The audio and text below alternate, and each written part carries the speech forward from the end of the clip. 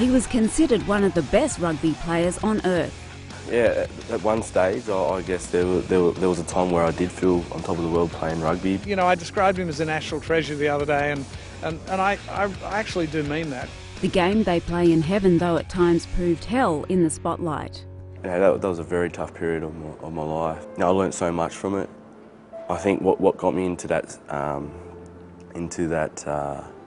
tough period was me worrying about everyone else and not doing what's right for Kurtley. A fresh start with the Waratahs a saving grace. I'm feeling very confident. Next year's going to be a big one for me. Joining the Tars. There's a lot of players that actually help me become a better player and a better person. I'm not looking to be anyone's social worker or mother. I'm a rugby coach. He's here to play rugby. If they cross the line, there'll be a penalty to pay. A switch to rugby league, a future possibility.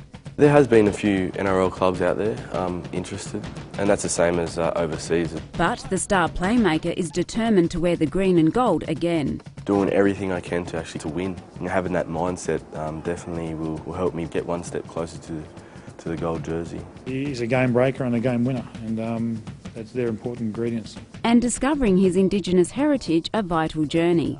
That'll help me build the strength I need, and that'll help me find the identity that I need, and I guess at the end of the day it'll tick the boxes where becoming and understanding my complete self. Can Kurtley Beale stay on track to return to the pinnacle of world rugby? Find out on Living Black Conversations.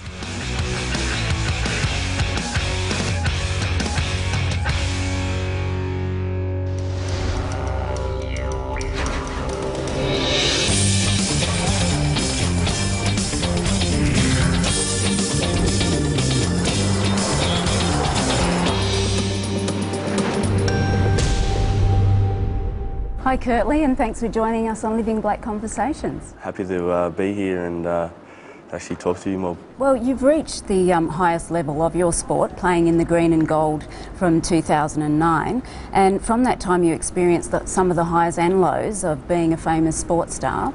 What's been the most challenging aspect of your career so far? I'm very grateful for the position I'm in at the moment.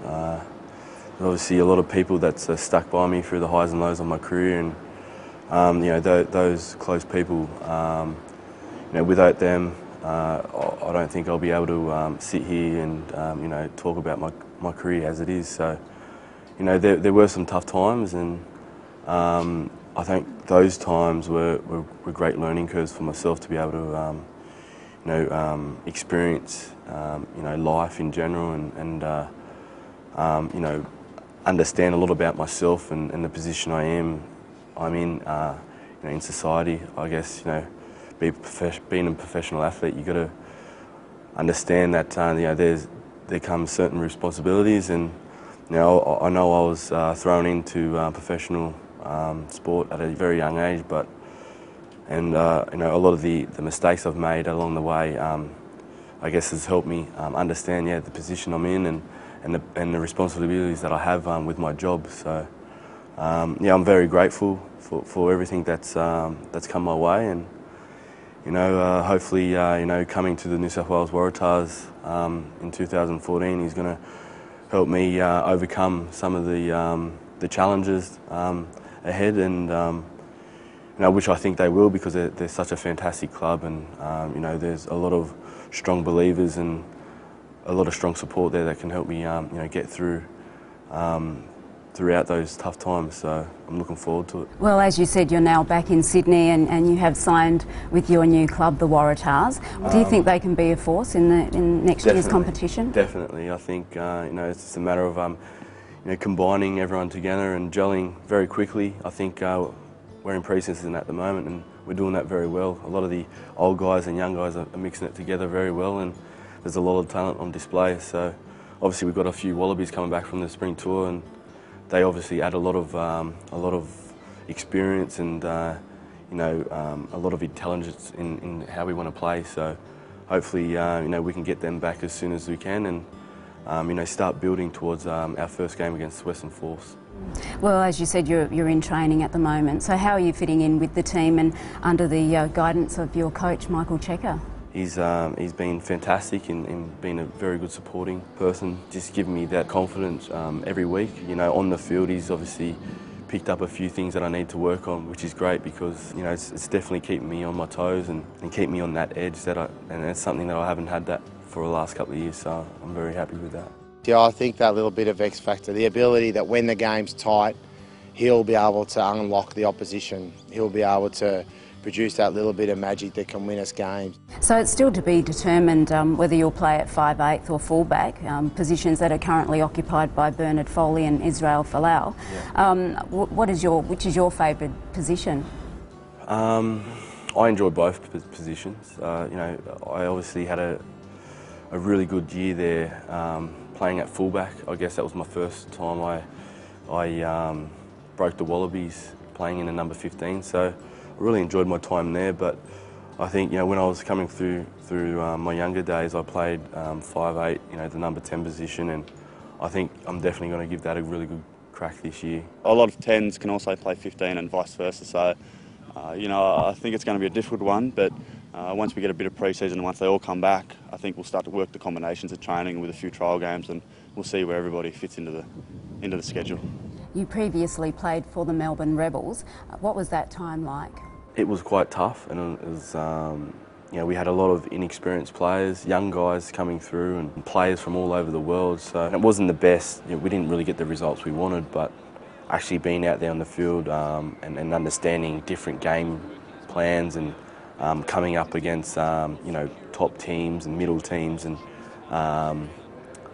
teams below us, it was just a great learning curve for me, and I was able to build a lot of knowledge on the game, and you know, I can definitely tuck that away and hopefully bring that out, you know, further down in my career. What was involved with your role as an Aboriginal liaison officer with the Rebels? It was actually really good. It was my first time actually getting that type of experience, getting out and you know, meeting all these young kids and trying to lend a hand wherever I can.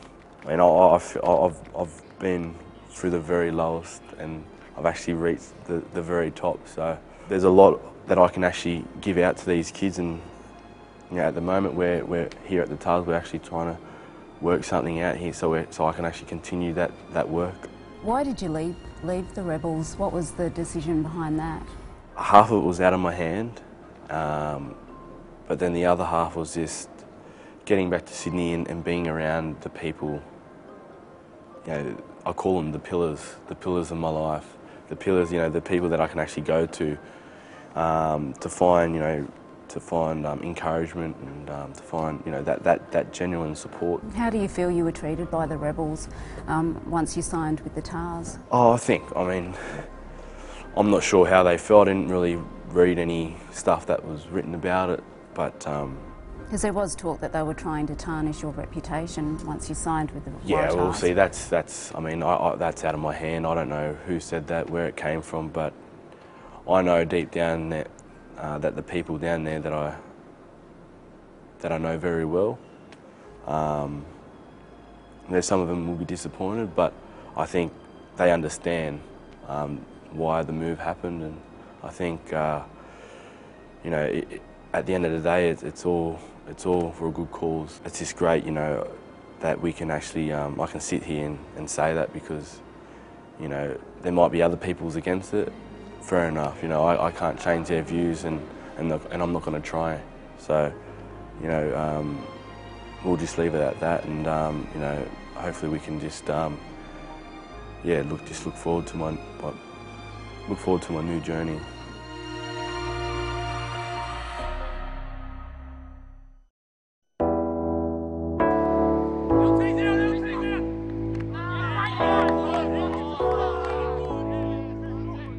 So let's go back to the start of your career. You were invited to regularly attend training sessions with the New South Wales Waratahs at the age of 15, and you were signed with them a year later while you were still at school at just 16. What was that experience like?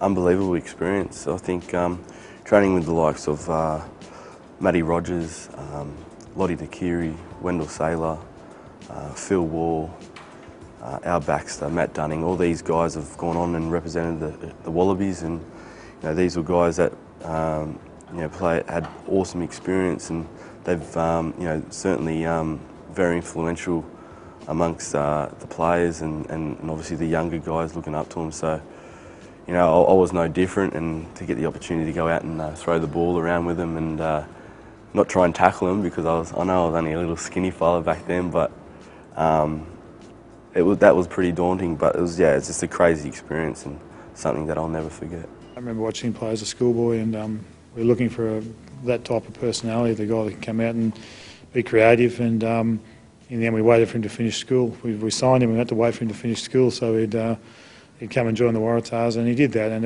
he was an instant success. It was hard. He was a young kid stepping up.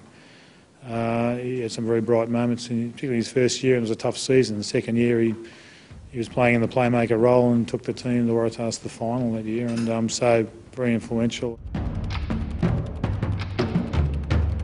How important was it to be the captain of the first grade side at school? It kind of changed my whole perspective on the rugby league and rugby union thing, because at times there at school I didn't really understand a lot of the rules in rugby union. Even when I was captain there, I didn't really understand what was going on. I'll be going up to the ref and saying, blah blah blah blah, and he'd be like, "What are you talking about here, mate?" And I said, "I don't really know, but thanks anyways." It's just one of those moments, and I think, but now having that leadership role has definitely given me, I think a lot of respect amongst my friends, and I can see they respect me for who I am and what I do in my life now, and I think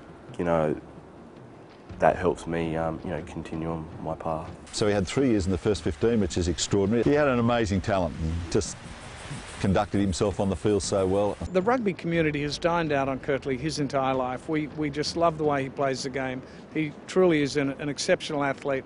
I described him as a national treasure the other day, and I actually do mean that, to the extent that to have an Indigenous boy who's come up, his entire life focused on our game and now performing so well at the elite level of the game, he's a very, very special part of the Australian rugby fabric.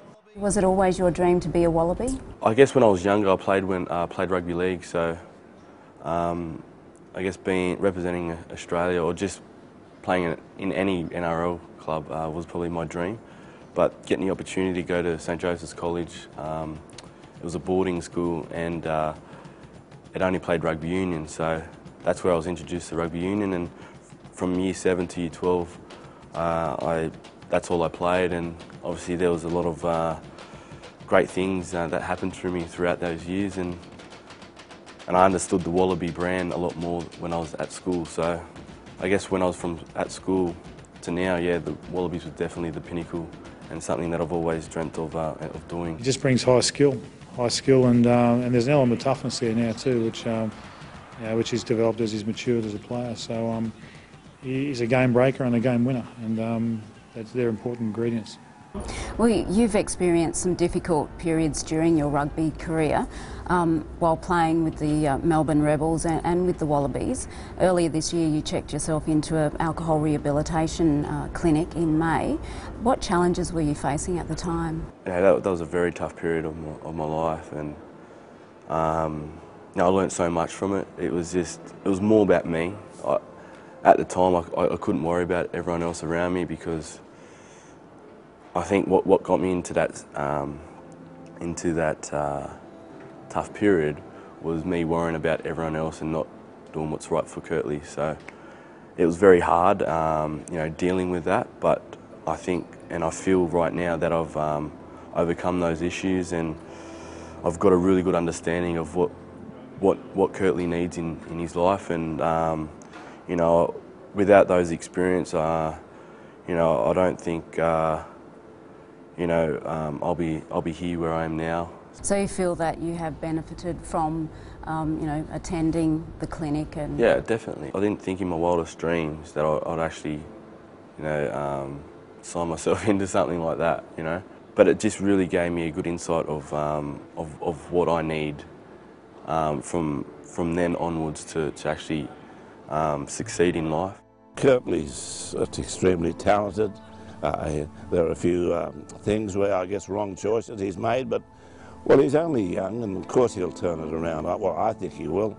He's a young person who's got many years of football ahead of him, and I'm confident that, you know, he'll learn from the past and go on to bigger and better things. Are you still undergoing rehabilitation at the moment? No, not at the moment. I think I've kind of moved on from that. There was a stage there where I was going quite regularly, and like I said, I feel like I'm in a really good position now. I mean, I'm a grown man, and, you know, if you just got to cop the consequences of, you know, if you fall out of line, you just got to cop it on the chin. And we're playing a game here with men, and men make decisions, and adults. I'm not looking to be anyone's social worker, you know, or mother. I'm a rugby coach. He's here to play rugby. He'll do everything that the other team his teammates are expected to do in relation to being well prepared. And like I say to any of them, if they cross the line, there'll be a penalty to pay, not just for them, for their teammates. And that's what building a good team's about. Well, following that time in rehab, the then Wallabies coach Robbie Deans backed you, gave you a lot of support during that difficult period, and you were selected for the British and Irish Lions test. What did that do for your confidence? I think he taught me a lot of things along the way, and I think when giving me the opportunity to go back with, to show that faith of me, you know, by picking me in the Lions squad, I mean, it really sunk in, because it you know, making me understand, you know, the influence I have on other people, and yeah, the importance that I have on the team. Well, let's talk about the first test, which proved to be a huge challenge when you slipped and missed while attempting to kick a penalty that could have won the game for the Wallabies. What was going through your head at the time, and how did that experience and loss affect you? I think that it's just a rugby game. I think, you know, I still haven't watched the replay of it.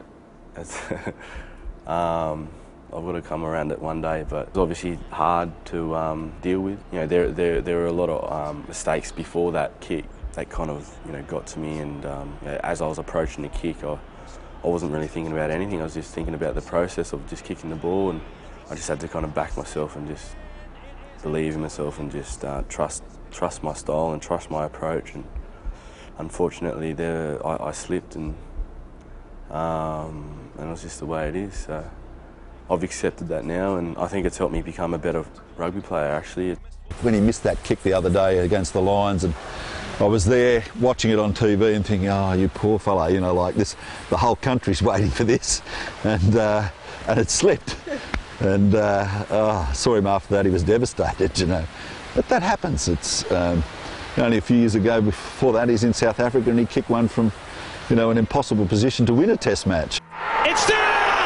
Beale from halfway! There's been rumours of a possible move to rugby league. What are you thinking of, rugby league or union? I played rugby league when I was younger, and there's always been a dream to play rugby league. Now, I know that I've got that desire to do that, so I'm not really worried about that at the moment. My focus is just purely on making the most of the opportunity I have here at the Waratahs, because, you know, they have given me that chance to actually go out and prove myself again, and try and make the most of it. Do you think that it is a possibility down the track, and have any clubs you know, made any offers to you? Yeah, there has been a few NRL clubs out there interested, and that's the same as overseas. There are a few clubs here and there, but you know, I think right now in the position I'm in, the position that I was in, I think being here at the Waratahs is probably the best move for me.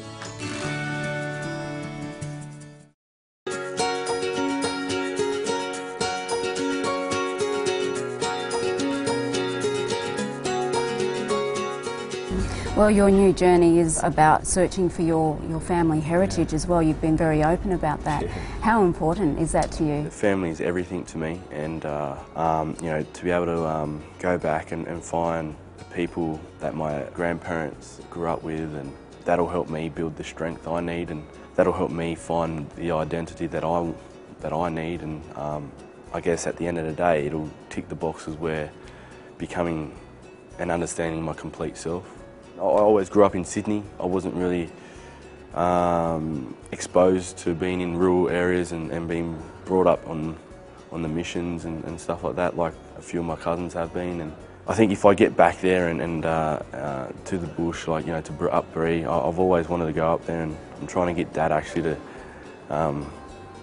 to get me and then take me up there and a few of my uncles. So hopefully, you know, I know that'll be a wonderful experience to be able to go up there and you meet a lot of my mob up there and you know, just actually experience it, because you know there is something they're missing, you know,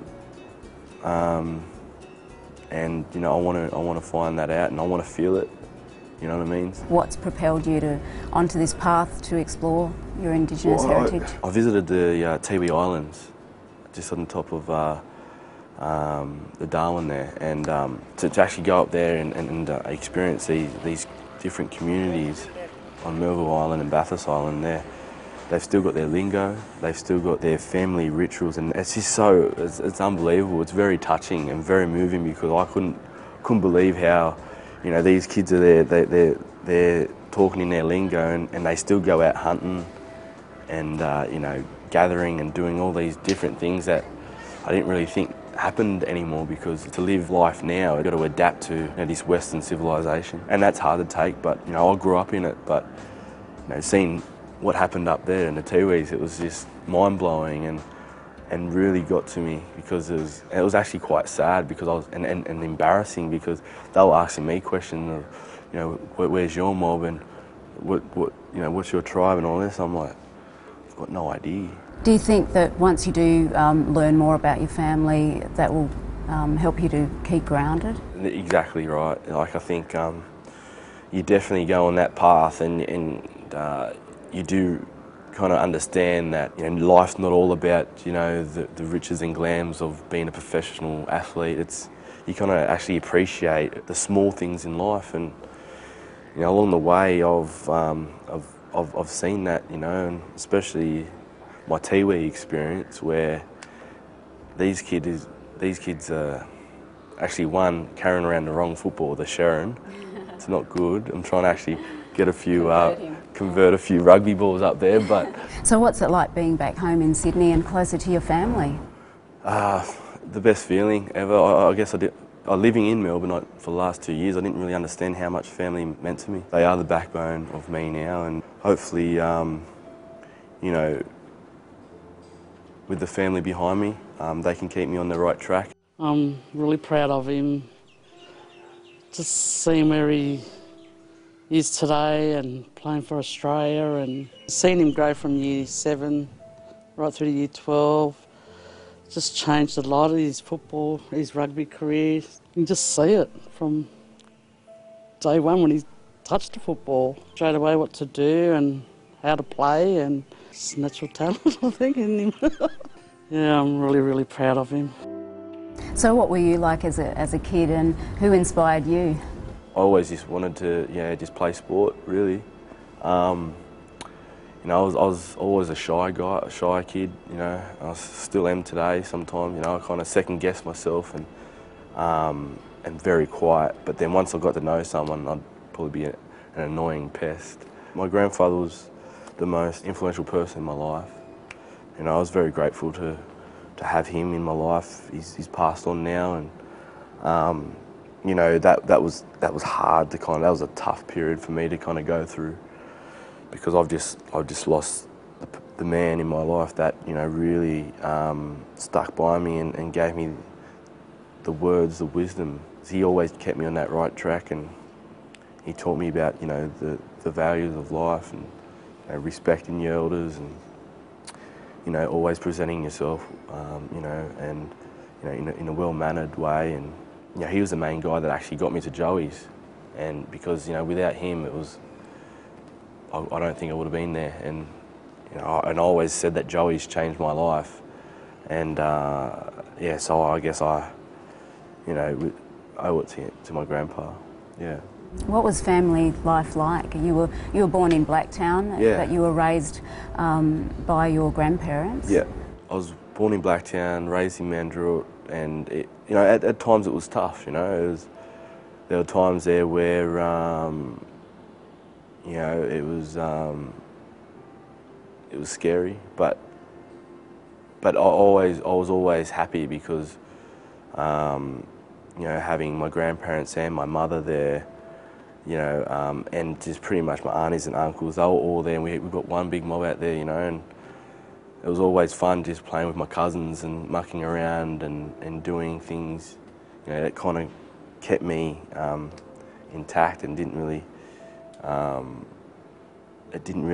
take me off, I guess, take me off my dreams of, you know, becoming a professional athlete. So, because we were always playing netball, tennis or basketball or, you know, touch footy on the road. Well, you're considered to be one of the best players in the world. How does that sit with you? In the world, yeah, at one stage, I guess there was a time where I did feel on top of the world playing rugby, but, you know, obviously there's been a few setbacks with myself now, a lot of injuries, changing clubs, you know, inconsistent out on the pitch, so it's just, that's hard, but, you know, I'm feeling very confident. You know, next year's going to be a big one for me. I'm joining the Tars, and, you know, there's a lot of players that actually help me become a better player and a better person. So, you know, exciting times.